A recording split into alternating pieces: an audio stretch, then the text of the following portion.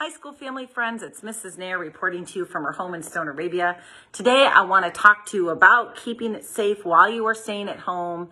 And even though staying at home kind of may seem like a block to connection and contribution, it can actually provide a wonderful opportunity to build unity and compassion and caring within our families. So on my computer here, I have created a list of activities that you can do to shift your perspective from I can't to I can and I will, and we can do this together. So here we go. The first thing, of course, is to stay at home to help flatten that curve. Stay at your home. Social distancing, keeping your distance from people is super important. The next thing you could do is play reporter. You can interview family members asking questions about things that they did when they were your age.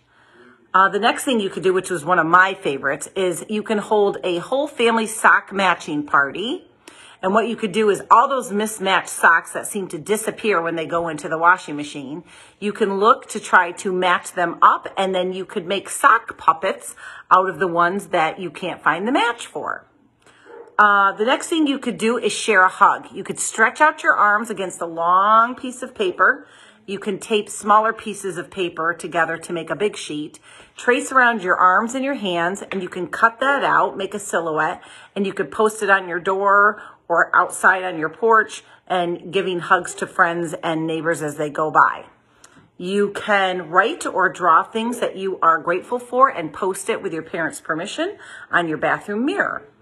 Another thing that I love to do is you can paint rocks, and you can actually hide them around the house with little messages for your family to find them.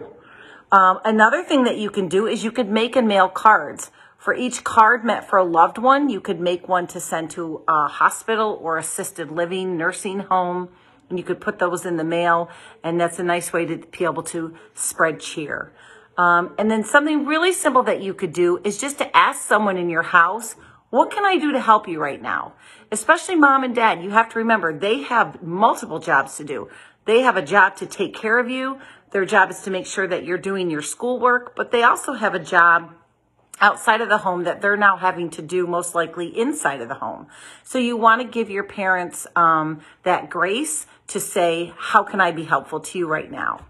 Another thing you could do is you could hold a whole wide car cleanup where the whole family gets together and cleans out the car. The car can be a catch-all for lots of things, and this would be a great opportunity for you to help clean up everything in the car.